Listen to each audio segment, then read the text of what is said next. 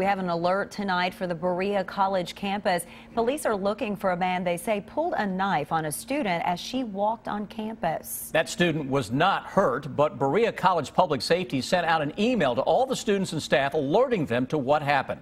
WKYT Sam Smith is tracking that investigation tonight.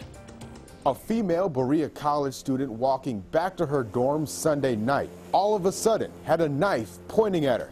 An unknown man forced her across the parking lot behind the Elizabeth Rogers Residence Hall and behind a dumpster. The suspect is described as a white male that spoke with a gruff voice. He was wearing black shoes, a black sweatshirt, and a ski mask. The student was not harmed. The suspect ran away on his own.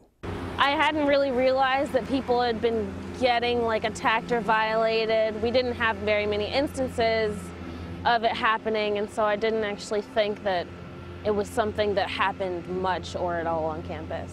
Ms. Lamera still says she sometimes has to walk on campus at night, and she's making a change to those walks after the Sunday night attack. I definitely will be carrying my pocket knife on me at all times because I am slightly more worried now. Berea police are making changes too. They'll step up patrols on campus.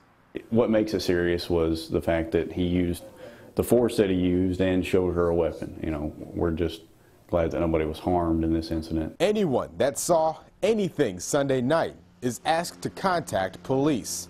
In Berea, Sam Smith, WKYT. Berea College Public Safety will send any updates on this investigation directly to the students.